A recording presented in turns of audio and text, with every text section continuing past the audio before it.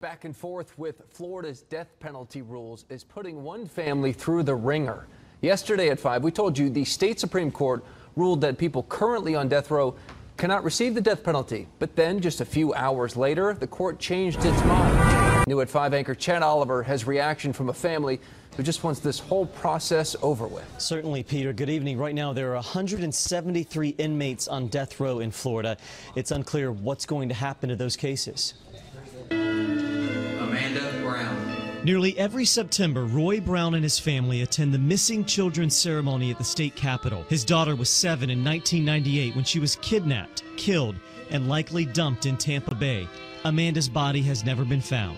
People say, well, does it get any better? No, sir, it don't. Willie Crane is on death row for the crime. Roy Brown says he relives the pain every time Crane's case comes up for an appeal. If they'd have given him a life sentence, we'd have been living our life, you know. But with this death sentence, we have to be there. We have to hear all the stuff we don't like hearing. And, you know, we have to deal with him. His name is still in my house, and I don't like it. Florida Supreme Court Justice James Perry retired last week. He joins a growing number of former justices who no longer believe the death penalty remains viable. He thinks justices should follow a state law that requires every death row inmate to get a life sentence if Florida's death penalty is ever disbanded. If you're not going to kill him, you need to lock him up like Crane. The one that killed my daughter's locked up. He may never die, but he's locked up. He ain't hurting no more kids. 3 years ago, Roy Brown nearly lost his life. He blames his heart attack on stress he feels waiting for justice. Lawmakers in Tallahassee are expected to hold their first committee hearings on the death penalty next week. Chad Oliver, NBC2.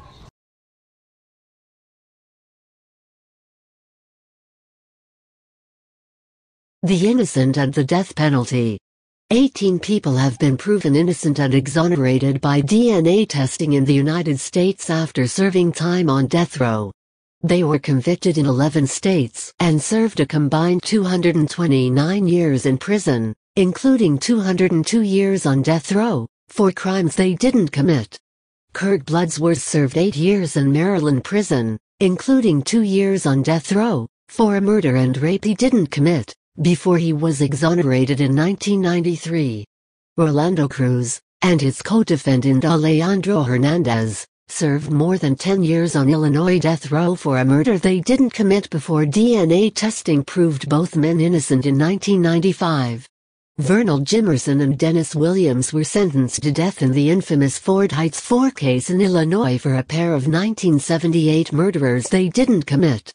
Jimerson was cleared in 1995 after a decade on death row, and Williams served more than 17 years on death row before he was freed in 1996. Robert Miller spent 9 years on Oklahoma's death row for a murder and rape he didn't commit before he was cleared by DNA testing in 1998. Ron Williamson spent a decade on Oklahoma's death row for a murder he didn't commit before DNA testing secured by the Innocence Project proved him innocent in 1999.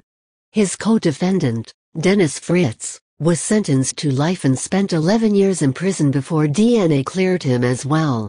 Ronald Jones, an Innocence Project client, served a decade on Illinois death row for a murder and rape he didn't commit before DNA testing proved his innocence and led to his release in 1999.